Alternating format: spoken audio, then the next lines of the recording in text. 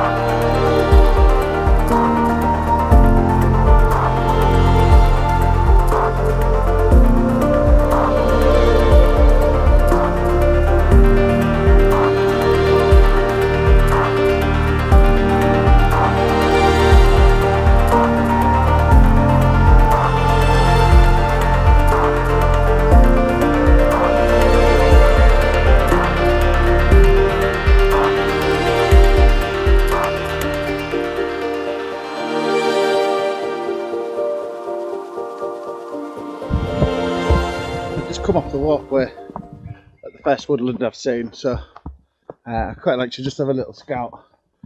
I'm more of a spot finder than a hiker, so if we can find something nice in here to get us started, that would be absolutely fantastic.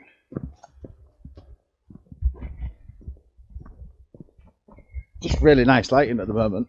Surprisingly, it's midday, but with it being sort of the beginning of the spring, everything's just starting to come to life and it looks quite nice. So I just need to find a couple of little characters in here now and see if we can take a nice shot. Probably shoot towards the sun. So I'll be looking in that direction. But yeah, I'll be back with you when I find something.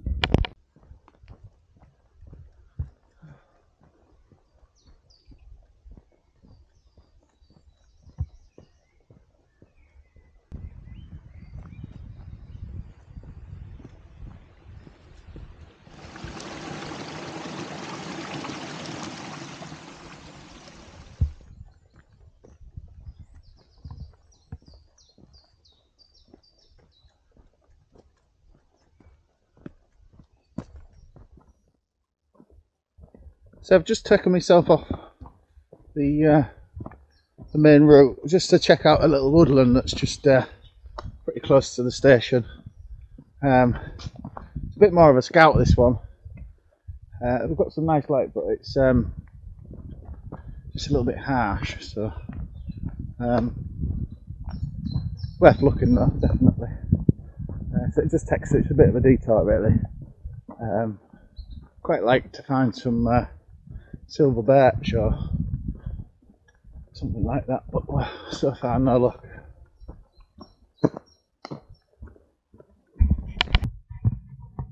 Yeah, so nothing's really jumped out to me in the little woodland that I've just checked out.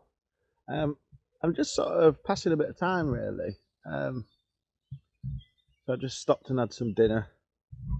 Got ourselves a crafty beer, and my plan really is just to take a nice steady walk in a minute. I'm just really enjoying just sitting here. I could quite happily not take photos and just sit here, but it's it wouldn't make for a great video, I don't think so. Yeah, but it's absolutely fantastic here. It's just beautiful. I don't know the camera's holding up, but I'm hoping it's doing well. Yeah, so I'm finding this Insta360 absolutely fantastic.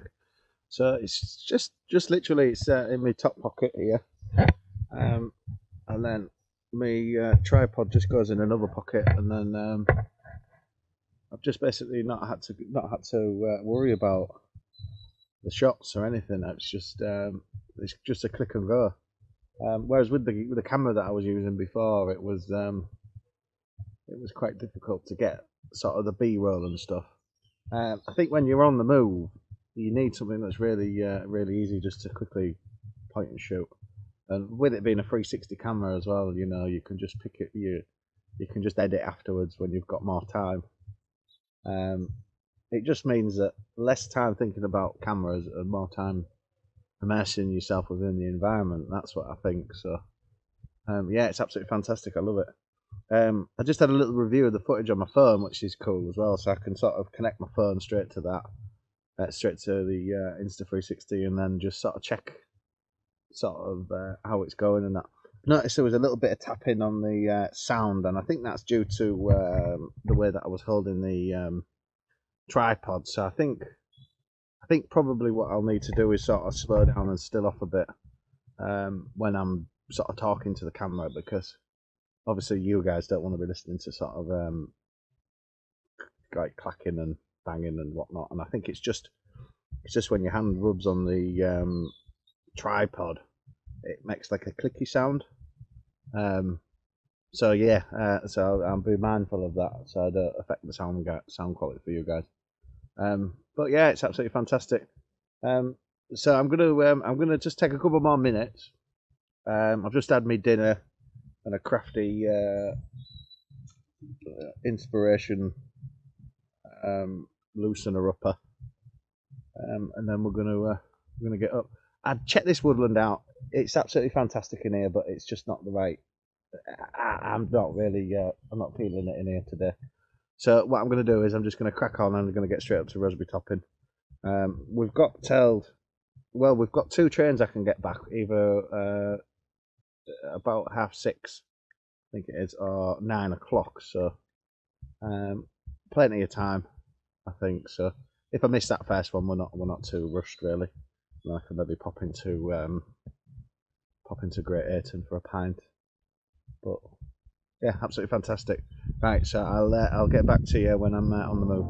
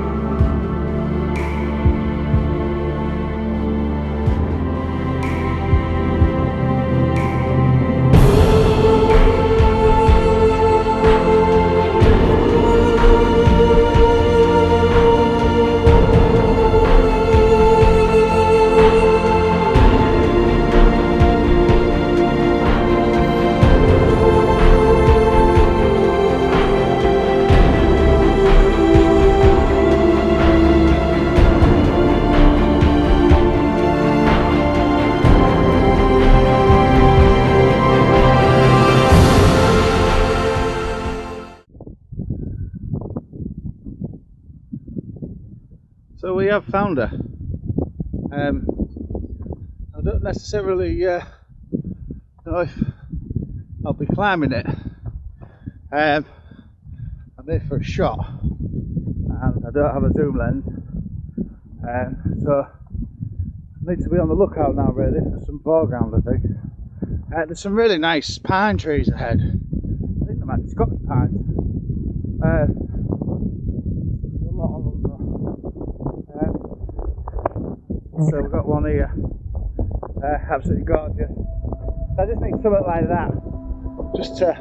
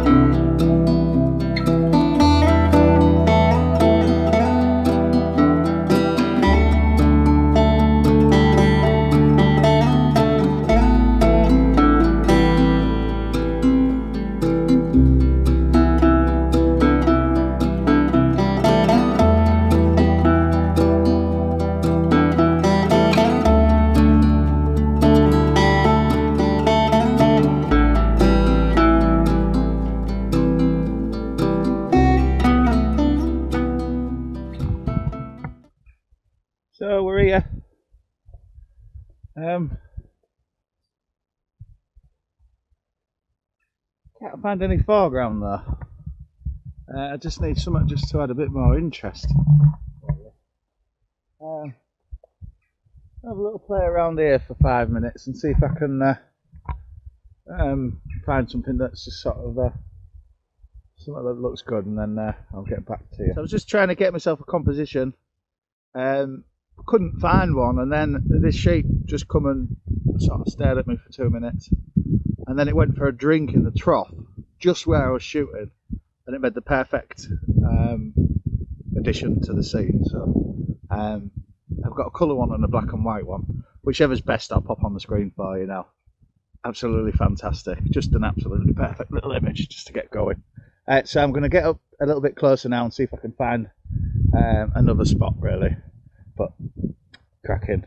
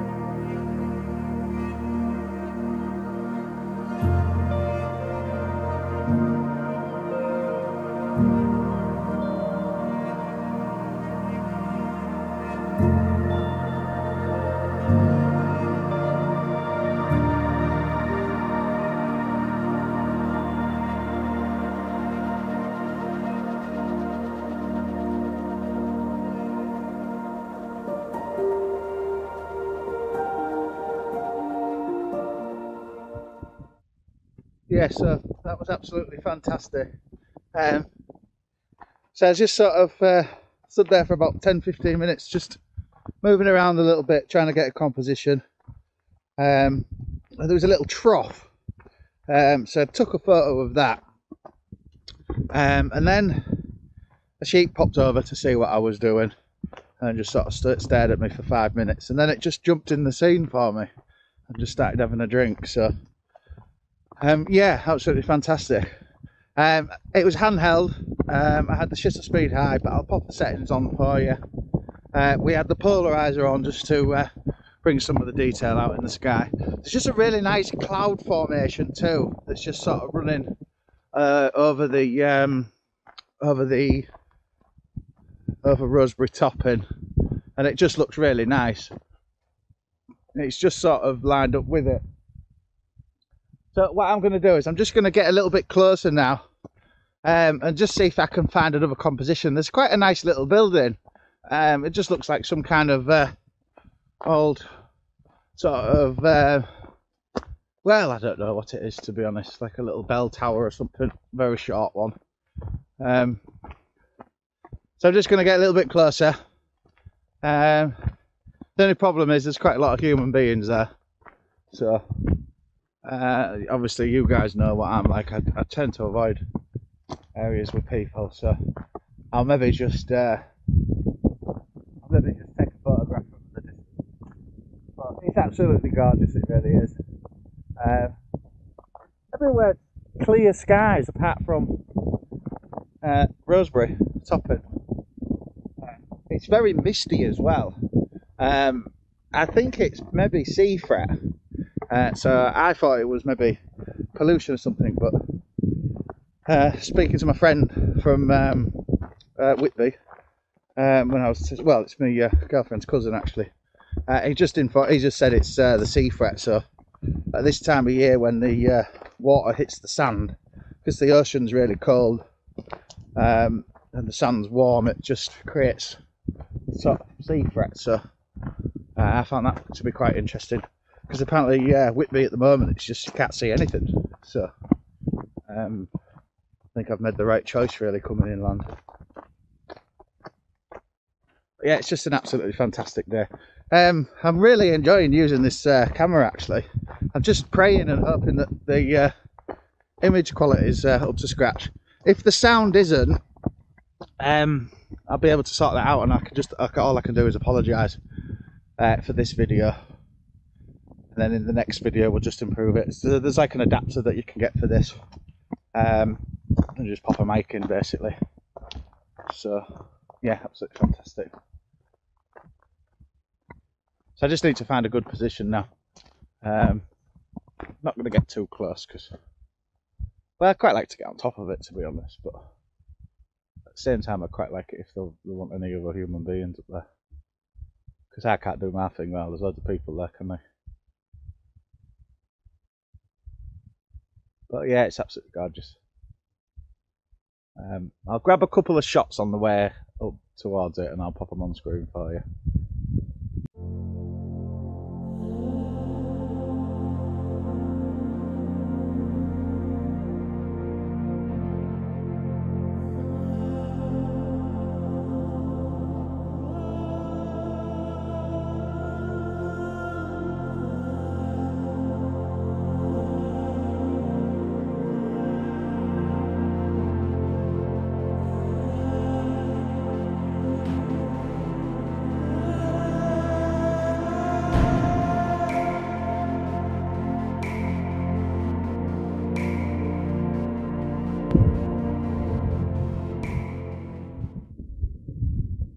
we've got a nice image, just a lone tree, and then we've got like a blank canvas either side with the grass at the front, and then a nice clear sky, and then we've got a fence just running along at the edge of the field, and in the image all you've got is just a lone tree with the fence running through, and I just think it looks fantastic.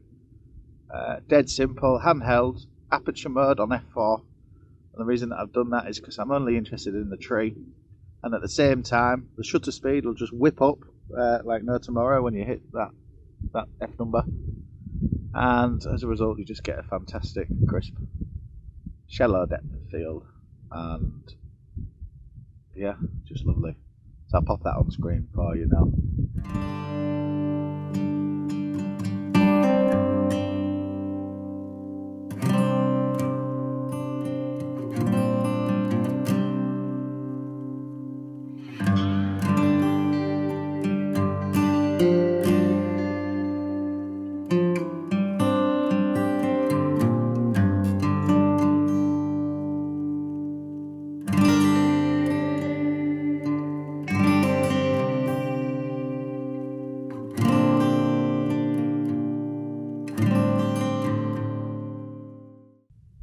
I was going to head up to Rosebery Topping, but there's a lot of screaming going on when I was approaching from young children, obviously not having a great day out.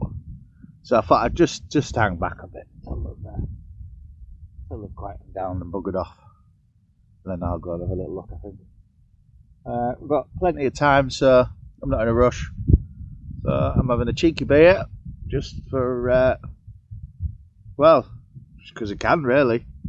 And then, yeah, we'll pop up there shortly, I think. The screaming kids are still there. No, they've moved over that way. So hopefully, give it 10-15 more minutes, they'll have buggered off. And then I'll go up there. So, but in the meantime, cheers.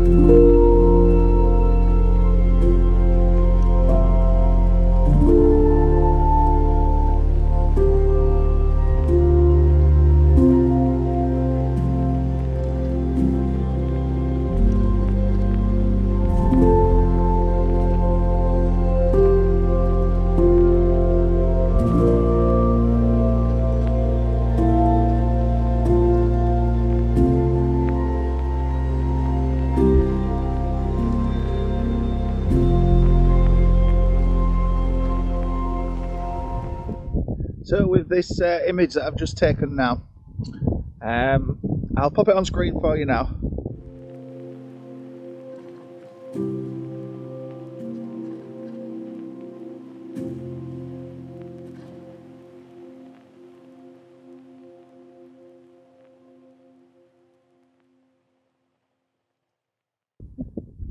And what I've done here is I've just carefully placed the flowers at the front, and then the sort of building on to the right, and I've just tried to balance it as best as I can. There's quite a nice wispy looking clouds in the sky as well, and they just really finish off the image. So I've anchored in the image really with the foreground, and then to complement the background, we've got the tower. Fantastic. Yeah, so we're on a roll. I've got a couple more images there. There's people around, so I just sort of put the camera away because a bit of screaming going on again.